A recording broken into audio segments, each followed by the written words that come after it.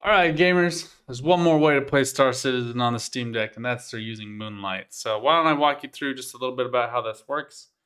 You need to hold L1, R1, start select in order to close out of it. So just know that that's what you have to do to exit the program. But then basically what we're using here is Moonlight. So I'm going to link in the description a couple videos that'll help you get started on Moonlight and how you can use that. Note that you will have to tweak some of the settings just to get the text clarity on the much smaller screen can really get screwed up. And this is just an aside on like DLSS and FSR that I think that many gamers take for granted that they only play certain games that don't use a lot of like finite text. But if you're playing like Star Citizen or Total War like I play, FSR and DLSS are just unusable. Like the banding around text, the halos, the blurring that happens because the pixels are conflated or expanded is just not usable. So note that latest update to Steam, or I guess this is a few updates ago, but allowing you to do controller settings for every game, including non-Steam games, has been clutch. So, but basically, what you're just gonna do here, let's just go ahead and exit this and then come back into it. You'll follow those directions. You'll get Moonlight, and then you're going to access these through non-Steam games. You'll just click the Moonlight app. You go to play. You're going to open this up. It's going to boot onto your machine, and then you just whatever you've named your machine. Obviously, if you've watched my Gone Building videos, you know that I built my own PC that I called Glacial Dream. So that's where that is. And then you can choose several different games that you might have available through Moonlight. And obviously, this is like through the NVIDIA broadcast apps. So that kind of limits your options. You do need to follow some directions on how to get specific apps on here. The RSI launcher is just one good example of that. So when you press play, it's going to load the app on your computer. Then it's going to broadcast your main screen. You can then use, if you've set it, your trackpad as your mouse. If you don't have that, then it can be a little bit agitating. So I just need to go ahead.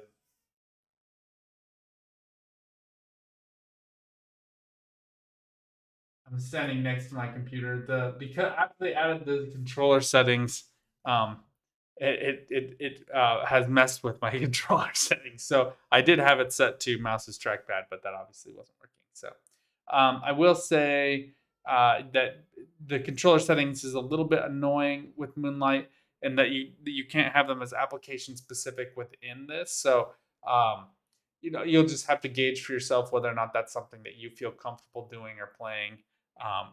But for me, this is probably the way that I'm going to be focused on playing Star Citizen. You can also just save profiles in your controller settings. So that's another way that you could do it if you just wanted to save them.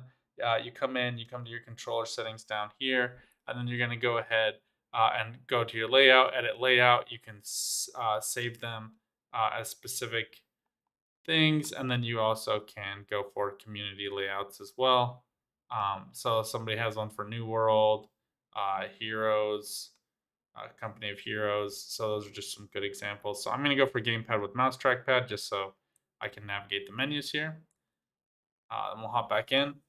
You can see the clarity of text is, oh, come on, down, is much, much better than what we were having on the native app. But obviously, I can't take this with me when I travel abroad. So if I'm just wanting to dip in and play some Star Citizen while I'm on work travel, that's something that I will have to figure out. But let's jump in here to Arena Commander, and the mouse is obnoxiously set to right click on the right one, but then it doesn't do anything on the left click. So just going to be back using my mouse again. So you do have to configure that in the controller settings. If you're getting agitated by it, just note that that's something that you have to do. And why don't I just show you how to do that? So you come to controller settings, you'll go down to edit layout. Then you're going to drop down to trackpads. You're going to go to right stick click and just change this over, left mouse click, bing, bada boom, you're good to go. And now you should be able to come in, click on these. And since it's just a mouse input, you're able to do anything on your personal computer that you are doing on your Steam Deck.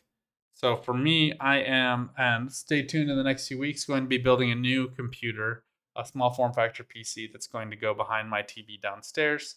And that way I can just have the computer on all the time, ready to stream, and ready to go. And you'll note that it does get you your Steam inputs. So all of the base inputs that it reads from the Steam controller are still active here. The modifier button isn't doing all the things, but that was how it was before. I still do get the rolls. It just won't give me targeting. I did have to set that myself. It was very annoying. So we were able to deploy landing gear though, so that's good. But you see here, I'm just getting perfect clarity, 60 frames per second, easy. It's not a push at all for me. And if we were to go over here and do display info,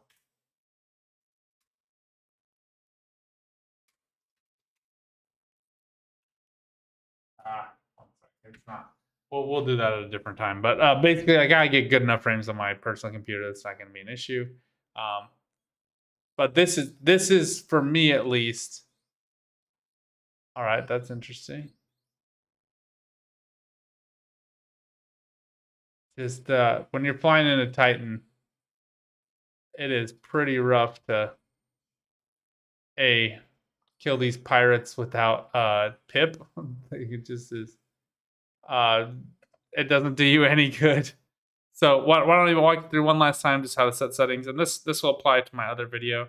You just come into controller settings, edit layout, and then you can come through here and edit some stuff. So what I would want to do for the back grips is give these a specific command. So why don't we just set L5 here as targeting.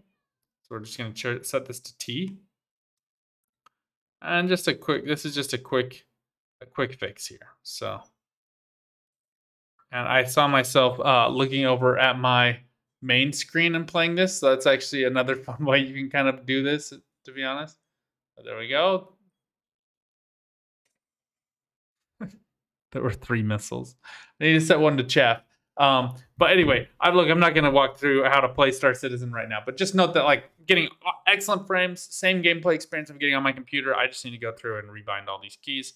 So I'll be working on that, and I'll be saving the layout as a specific layout, and I'll try to copy that over to the Star Citizen app and post all of that in the description below. Because you can source community layouts, you can just go on and load my layouts. So that's something I'm going to be working on in the next couple of weeks. Just be patient with me as I get to that. So,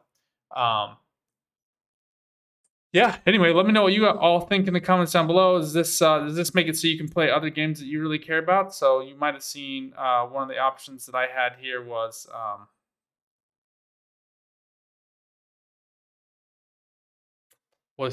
Cyberpunk. So that's a different option that I have, and I also can just access everything that I have on my desktop as well and just run it like a personal computer. So let me know what all of you think in the comments down below. Like I said, is this something you're interested in?